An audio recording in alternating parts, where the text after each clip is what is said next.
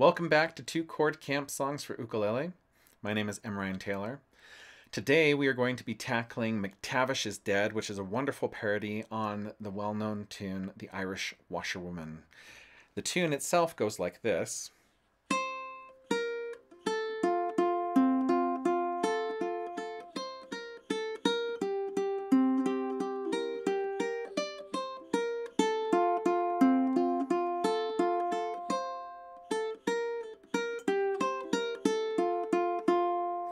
Hopefully you've heard that before. I never know with people younger than me how much they're getting folk music anymore. But this is a tune that has become synonymous with Irish culture and Irish identity.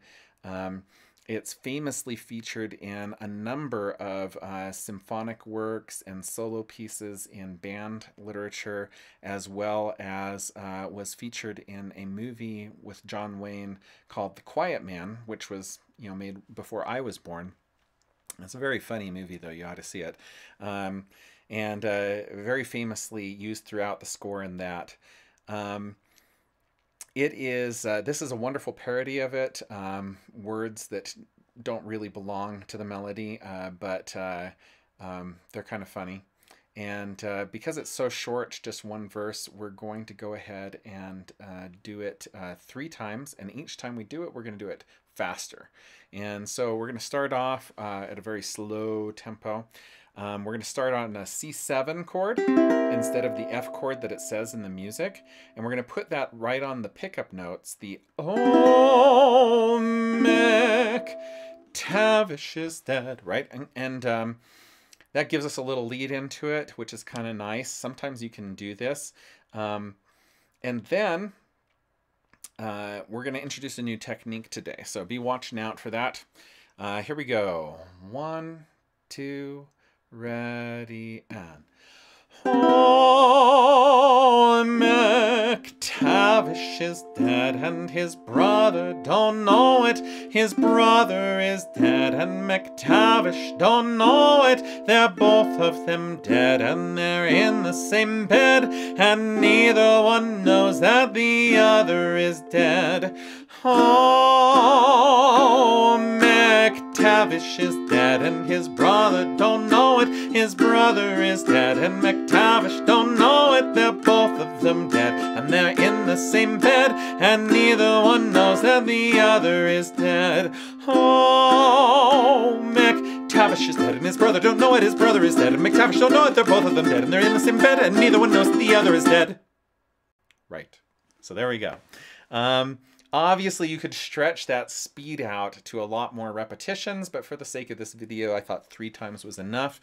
I say 5 to 7 times and just get faster and faster and faster. And just when the audience and your sing-alongers on your campfire think you can't go any faster, well, then you can pull out this new technique, right?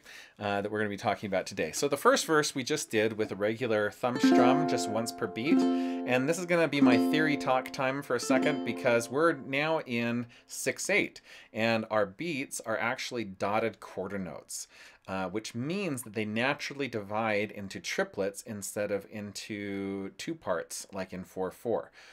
So anytime you have a 6 or a 3 or a 9 or a 12 on top in a time signature, you know that the beat is going to be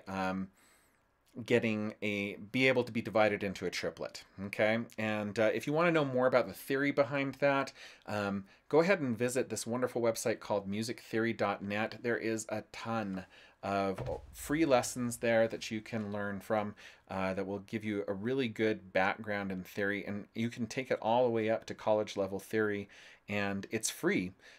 If you want to download their app, which is for your Android or smartphone, I think they have both versions, then it does cost something. But if you use their website, then it's all the material is completely free. And so I recommend that for learning music theory and about all these things like time signatures and key signatures. It's a really great way, and I think the guy who put it together is just an absolute saint. It's just an amazing piece of work. So musictheory.net. And then as far as the first time through, we were just doing that regular thumb strum. Tavish is dead and his brother don't know it. And then the second time I was doing a regular triplet strum, which we've covered before. We got the down, thumb, up, down, thumb, up, down, thumb. Tavish is dead and his brother don't know it. His brother is dead. And then for the last time, for the speed verse, I pulled out a technique that I learned from a video that Jake Shimabukuro put out many years ago, where he was teaching a group of Australians, I think, some different techniques, and he was showing how to do fast triplets. And so this kind of a triplet where you're going down, thumb, up, can only get so fast. About as fast as you can go is...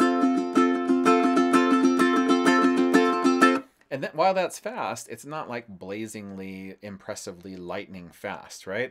And so what you can do, and the reason that won't work any faster than that is because in the motion of this, you're going down with your finger, you're stopping yourself, you're stopping your thumb above the strings, then you're going down with the thumb, then when you go up, and that doesn't slow you down, but that stopping your hand, and then having to follow through with a thumb, that makes it so that you can really only go so fast. And so what makes you be able to go faster? Well, let's do it a different way. So we're going to change our triplet strum. We're going to go down. We're going to let our thumb fall below the strings. And then we're going to go up with the thumb's nail.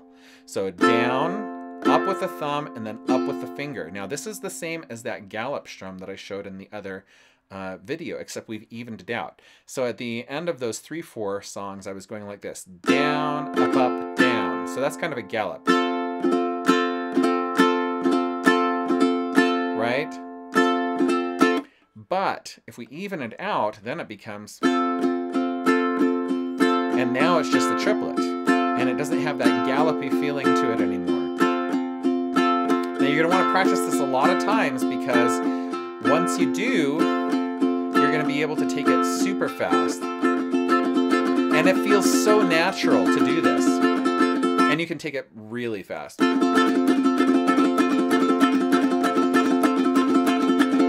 Right? Much faster than you could ever get with this. You just can't get that fast doing the other version. And so why would you want to learn the other version? Well, because that version has a strong first beat and soft other divisions. This one actually is strong on the first part of the division and on the second part of the division. Now this allows us to go super fast, but it's just not the same feel. If we were taking it slower, it would sound a little bit, a little ham-handed, right? So down, up, down, up, up. You can hear how you got emphasis on the first and the second part of that. Whereas this really emphasizes just the first. Okay, and that's why we don't use it at slower tempos. Okay, so this is our speed strum: down, up, down, up,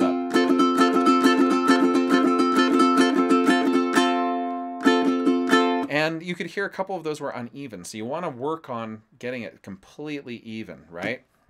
When you're going blazingly fast, people can't really tell if it's just a little bit uneven, but we're really going for evenness. And that evenness comes from spacing your thumb and your finger out at the right distance from each other. Because if you have them too close together on their way up, you're gonna get that gallopy thing, whether you want it or not. So you've got to space your finger and your thumb out to get them in an even position.